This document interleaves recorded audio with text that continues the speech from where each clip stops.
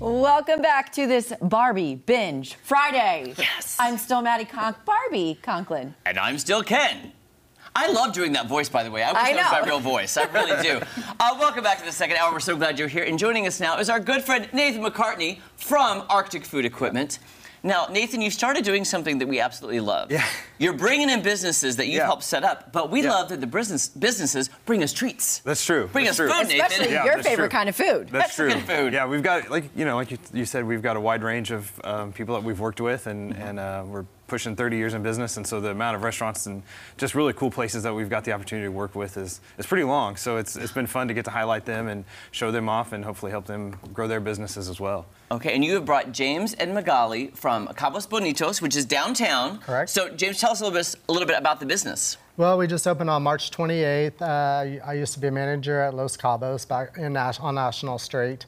So when that closed down, I wanted to keep our little family tie together. Yeah. And so I decided to go ahead and open up my own restaurant. And what has been, I know it's challenging owning your own business, but especially a restaurant. So what has been your favorite thing about opening your own restaurant business? And what's been the most challenging?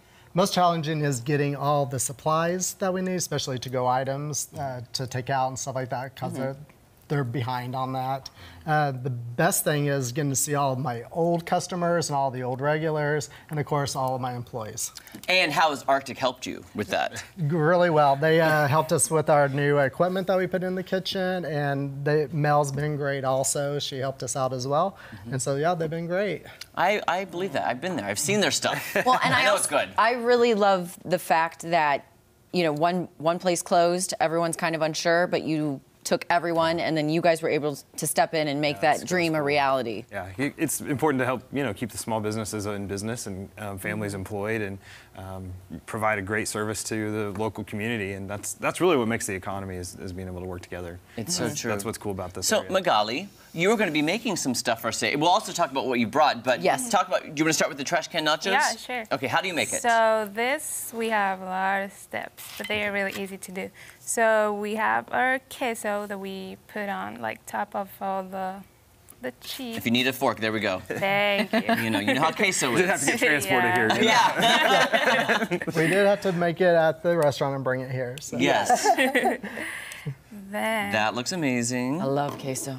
yeah, that's really good. Then we put our grilled chicken. There's more kind of protein that you can use. Okay.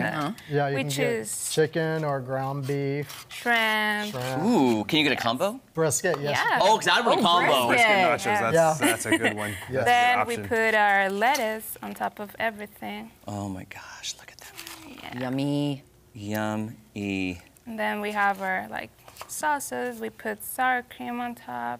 See, I wish I had sour cream in a squeeze bottle. We can hook you up I'll with get you that. For, Yeah. yeah. I'll go to Arctic. I'll give it to you for your birthday. Okay, at thank surprise. you. And then we have our chipotle ranch that we made it our own.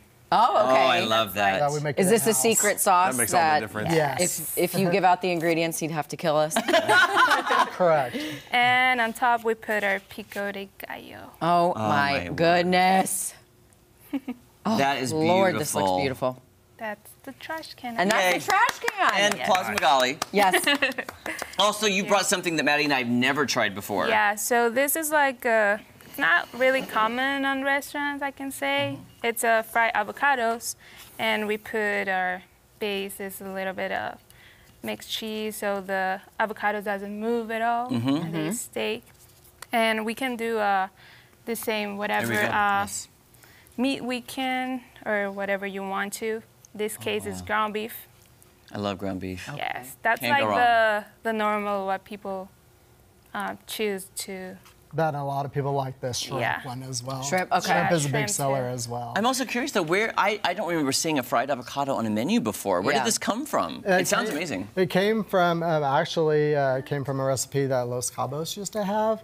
And then we just kind of redid a whole bunch of the spices and different things and made Okay. it our own. Yes. that So queso this too? is No, Or is that- What is this? no, this is sour cream sauce. Ooh, what? Like I'm in. a crema sauce. which is also house-made. Yes. Okay. Oh, wow. We are a hand-scratch kitchen, Yes. and all of our steak and stuff is local from Billings, Missouri.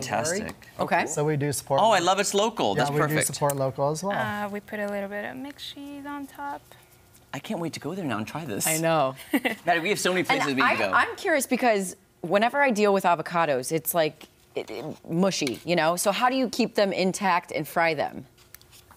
Well, is it hard? It's not hard because we try to make it as fresh as we can. Okay. So whenever we have an order, we just like cut them and And we do all the battering and everything. Okay. At the time of order. Yeah. So it's everything is really fresh. And we put chipotle. So James, as Maddie and I try these, can you explain what are the items you brought because it looks amazing? Sure. Yeah. We also brought our fajitas. We brought this is our combination fajita, which I did say our steak is local. We use the skirt steak and with the chicken.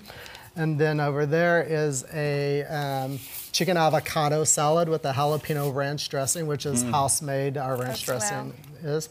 And then we also brought a ground beef enchilada with our homemade chili con carne sauce on top with refried beans rice. By the way, that avocado is insane. Notice I took that down there. I did. Why not share it, guys? Sorry. Matt, you gotta get in there and try that. I'm getting in. That is insanely delicious. It's kind of like the crunchy outside, but the soft inside. Then with all the, you know, the lettuce and the cheese and oh my gosh. And that chipotle sauce? Gosh, that's amazing. Okay, where are you located, James? We are on South Avenue downtown, 406 South Avenue, where you took the old Maria's building. Yes, we'll be coming to see you. Awesome. Then we want a tour of the kitchen to see Nathan's all the great equipment. That's great, because we have two kitchens. We have our prep kitchen, then we have our regular kitchen that we serve out of, because with a lot of gluten-free and stuff like that, we have that separate kitchen that we can do for allergies and stuff like that. Perfect. Awesome. Thank you guys so much. Nathan, good to see you. Always good to see you guys. Happy Barbie Friday. Happy Barbie Friday.